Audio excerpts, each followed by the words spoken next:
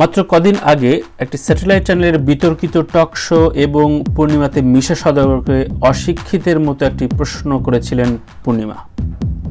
প্রশ্নটি ছিল, ছবিতে কাকে ধর্ষণ করে বেশি মজা পেতেন? সবাই অবাক হয়েছিলেন এই ভেবে যে একজন সুস্থ মানুষ কি করে ন্যাশনাল টেলিভিশনে এরকম একটি প্রশ্ন করতে পারেন। এরপর মিশাও একটু বিব্রত না হয়ে উত্তরে বলেন মৌসুমী এবং পূর্ণিমা। অথচ উপস্থাপক হিসাবে পূর্ণিমা এই উত্তরে হেসেছিলেন, যেন ধর্ষণ একটি ঠাট্টা তামাশার বিষয়। এরপর মিশা আরও যোগ করেন, মৌসুমী আমার ভালো বন্ধু, তাই ওর সাথে কমফোর্টেবল ফিল করতাম। এই কমফোর্টেবল ফিল নিয়েও আসলে অনেক বাক বিতণ্ডা বা সমালোচনার জন্ম হয়। সেক্ষেত্রে লাইভে আসেন ওমর সানি। এই প্রসঙ্গে মিডিয়া ফেসবুকে ঝড় বয়ে যাচ্ছে সম্প্রতি। পূর্ণিমা নিজেও ক্ষমা চাইলেও পরে আবার বলেছেন মিডিয়ার কয়েকজন তার সঙ্গে নাকি ব্যক্তিগত রেশারেশির কারণে এসব ভাইরাল করছে। এরপর পূর্ণিমা অনেক সাংবাদিক এবং তার ফেসবুকে থাকা অনেক বন্ধু যারা এর প্রতিবাদ জানিয়েছেন তাদের আনফ্রেন্ড এবং ব্লক করে দিয়েছেন। এরপর 3 এপ্রিল এই অনুষ্ঠানের নতুন একটি এপিসোড শুটিং করেন, যেখানে অতিথি ছিলেন নন্দিত সঙ্গীত শিল্পী ফাহমিদা নবী। এদিকে বিতর্কিত সেই পর্বটি নিয়ে মিশার বান্ধবী চিত্রনায়িকা মৌসুমী এতদিন কিছুই বলেননি, তবে সম্প্রতি তার স্বামী ওমর সানি অফিসিয়াল ফেসবুক প্রোফাইলে মৌসুমীর এই বিষয়টি নিয়ে একটি বড় স্ট্যাটাস দিয়েছেন। সেখানে মৌসুমীর বরাত দিয়ে মৌসুমীর স্ট্যাটাস এবং মৌসুমীর স্টেটমেন্ট হুবহু এভাবে লিখেছেন যে, প্রিয় দর্শক, আজ একজন অভিনেত্রী হয়ে নয়, একজন নারী হিসেবে আপনাদের কিছু কথা বলতে চাই। আপনারা জানেন কয়েকদিন আগে একটি স্যাটেলাইট টিভি চ্যানেলের একটি অনুষ্ঠানে ধর্ষণ নিয়ে ঠাট্টা করা হয়েছিল। বিষয়টি হাসি তামাশা করার নয়। সঞ্চালিকা যেভাবে প্রশ্ন করলেন অতিথিকে আর তিনি যেভাবে উত্তর দিলেন, তাতে মনে হলো আমরা যেন বোকার স্বর্গে বাস করছি।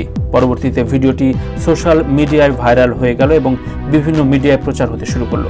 পুরো বিষয়টি একজন নারী হিসাবে মেনে নেওয়া ছিল আমার জন্য পীড়াদায়ক। আমরা চলচ্চিত্রের নানান রকম অভিনয় করে দর্শকদের বার্তা দিয়ে থাকি, যাতে ভালো মন্দ দুটোই থাকে। শেষে জয় হয় ভালোর, পরাজয় ঘটে মন্দের। সেসব ইতিবাচক বার্তা তুলে না ধরে সমাজের নেতিবাচক দিকগুলো টক শোতে এনে শুধু একজন বা দুজনকে নয়, পুরো নারী জাতিকে অপমান করেছে পূর্ণিমা। শুধু আমার নয়, অন্যান্য অনেকের ভক্ত দর্শক বিষয়টি মেনে নিতে পারেননি। সকলেই যার যার অবস্থান হতে প্রতিবাদ জানিয়েছে। আমি তাদের প্রতি শ্রদ্ধা রেখে তাদের সঙ্গে সুর মিলিয়ে এমন বক্তব্যের তীব্র নিন্দা জানাচ্ছি। আমি প্রত্যাশা করব এই অনুষ্ঠানের সঙ্গে সংশ্লিষ্ট সকলে ভবিষ্যতের কোনো একটি পর্বে এ ধরনের আচরণের জন্য নিঃশর্তে ক্ষমা চেয়ে নেবেন। ইতি আপনাদেরই মৌসুমী।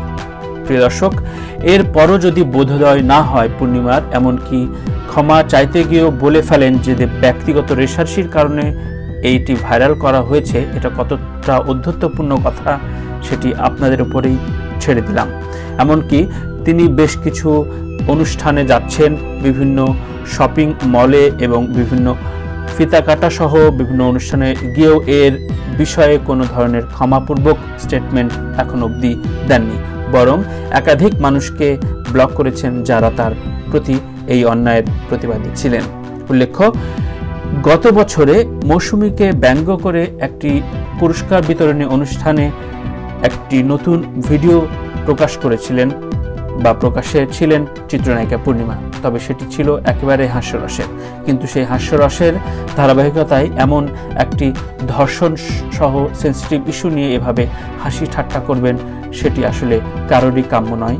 এ বিষয়ে সকলেরই যখন দাবি যে নিঃশর্তে সবার সামনে অনুষ্ঠানে ক্ষমা চাইবেন, সেক্ষেত্রে শর্ত আরোপ করে বিভিন্ন রকম কথা বলে বিষয়টি বারবারই ঘুরাচ্ছেন চিত্রনায়িকা পূর্ণিমা। প্রিয় দর্শক, রায় আপনাদের, মন্তব্য আপনাদের। এ বিষয়ে আপনার মন্তব্য মতামত চাইছি আমার ইউটিউব কন্টেন্টে এবং সকলকে সাবস্ক্রাইব করে আমার সাথে থাকার জন্য ধন্যবাদ জানাচ্ছি, অনুরোধ জানাচ্ছি।